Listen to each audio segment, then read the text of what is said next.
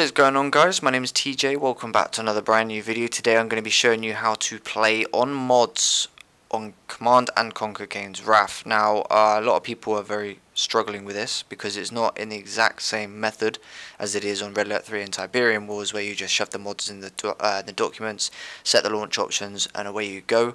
You actually need another tool for playing Kanes with mods, and this tool is the Wrath ED mod launcher. You're going to want to download this. Every link I do in my videos is going to be in the descriptions. It's going to be nice and easy for you guys to find them.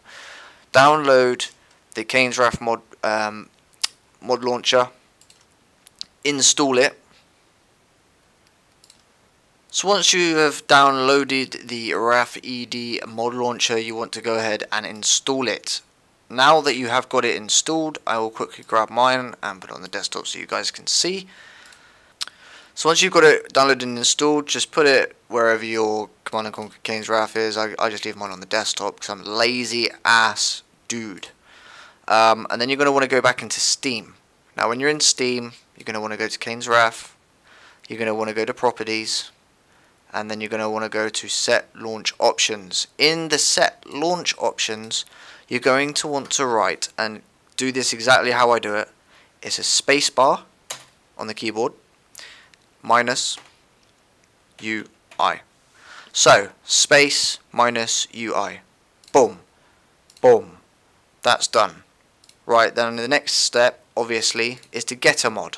You're going to want to go over to, I can quickly do this with you right now, Kane's Wrath mods. We're going to go on ModDB. I always go for ModDB. Find a mod that you want. We've got one vision here. Go to Files.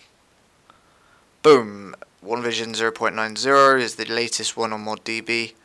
Download now. And that's all you need to do for getting a mod. Once it's installed, once it's downloaded, you're going to want to extract the file. It will be a file just like this on here. You right click it, extract here. Once you've extracted it, you want to go into File Explorer. You're going to want to need to go into Documents.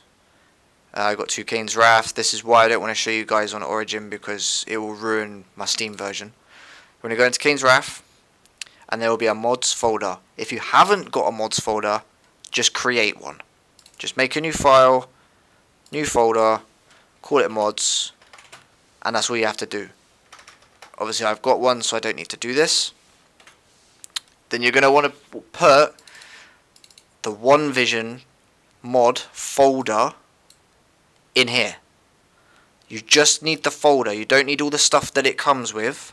Just find the folder that says One Vision on it, and that's all you need. It will have some files in it like this. So once you've got it in your documents, in Kane's Wrath, in the mods folder, and you've put your mod in here, you need to go to the next step.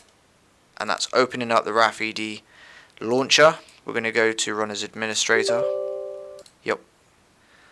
You're going to get a box that pops up like this. All your mods will be here, any mods that you've downloaded. I got 0.92a, this is the one I'd use. And play. And that's it. That's all you've got to do. There's nothing else you need to do.